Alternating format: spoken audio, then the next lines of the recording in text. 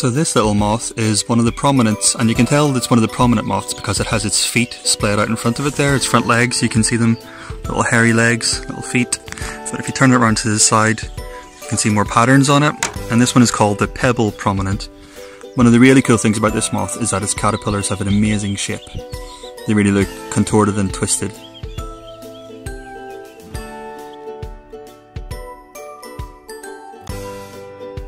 This is the glorious cream spot tiger moth, and just look at that.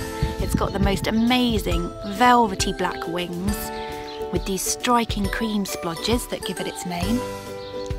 And underneath those forewings, those black and cream forewings, are a bright pair of yellow underwings.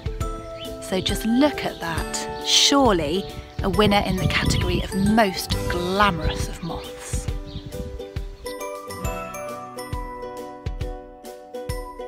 So this is the nut tree tussock moth, which I have to say is one of my favourites, and it's probably one of my favourites because it's one of the first moths I caught when I started moth trapping, and it is just so cute, so furry.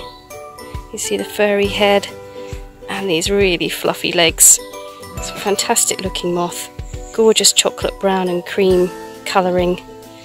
And I say it is probably the friendliest moth because it has been sat on my finger for a while now and will probably sit there for a good while yet. This is a lime hawk moth. They're called hawk moths because they are swift in their flight. They go very quickly, just like birds of prey like falcons and kestrels. That's why they're called hawk moths.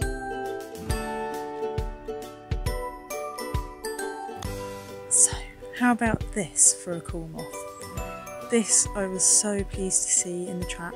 I didn't know if I got them here where I live, so I'm on West Sussex Hampshire border. Never seen one before here. But this is a privet hawk moth. So it's the heaviest of our hawk moths, really big bodied, and it's got this amazing pinky reddish and black striped body, and the hind wings as well, striped with pink and black.